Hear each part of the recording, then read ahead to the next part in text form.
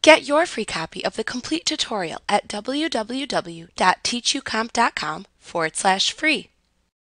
If you corrupt your company's data file and need to restore the data from a local backup copy, you can, as long as you created local backup copies. You must be in single user mode to do this.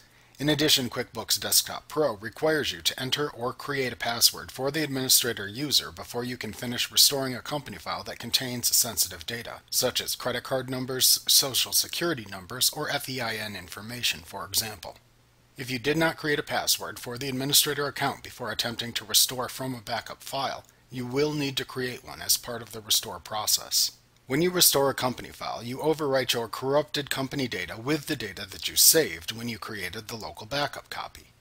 You must then re-enter all transactions that occurred from the date that you made the backup copy up through the current day to bring your company file up to date.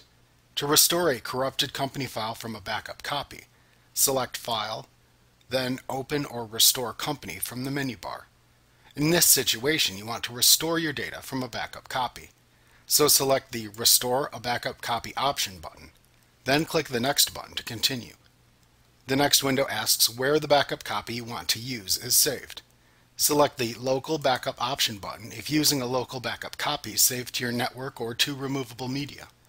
If you saved the backup copy online using that feature, select the Online Backup option button instead. For this example, we will select the Local Backup option. After making your choice, click the Next button to continue. QuickBooks will next open the Open Backup Copy dialog box.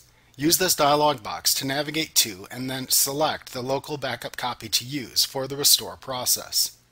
After selecting the file to use, click the Open button in the Open Backup Copy dialog box to return to the Open or Restore Company window.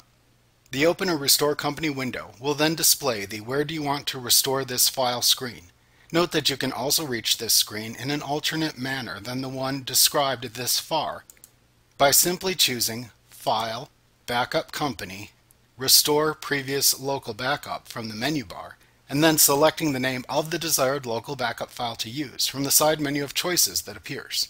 Using this method also allows you to choose a local backup copy for the restore procedure from the menu bar and then jump immediately to this screen within the Open or Restore Company window. After reading the information within this screen, click the Next button to continue. You will next need to use the Save Company File As dialog box that appears to navigate to and select the corrupted company file to overwrite with the information from the backup copy that you just selected. After selecting the company file to overwrite, click the Save button to continue. If you are overwriting a corrupted company file, QuickBooks may ask you if you wish to overwrite the file. You can click Yes in the message box that appears to overwrite the selected file. Next, QuickBooks cautions you to be absolutely sure that you want to do this by making you type the word Yes into the text box within the Delete Entire File window, since you will likely be deleting the most current copy of your company file. You can type the word Yes into the box and then click OK to begin overwriting the corrupted company file with the data from your selected backup file. You must then enter the password for the administrator account into the password field in the QuickBooks Login dialog box and click the OK button to finish restoring the company file. If you did not create a password yet, a Sensitive Data Protection Setup dialog box appears instead. You can enter a different name for the administrator account if desired into the username field in this dialog box. Then enter a password for the user into the New Password and Confirm Password fields.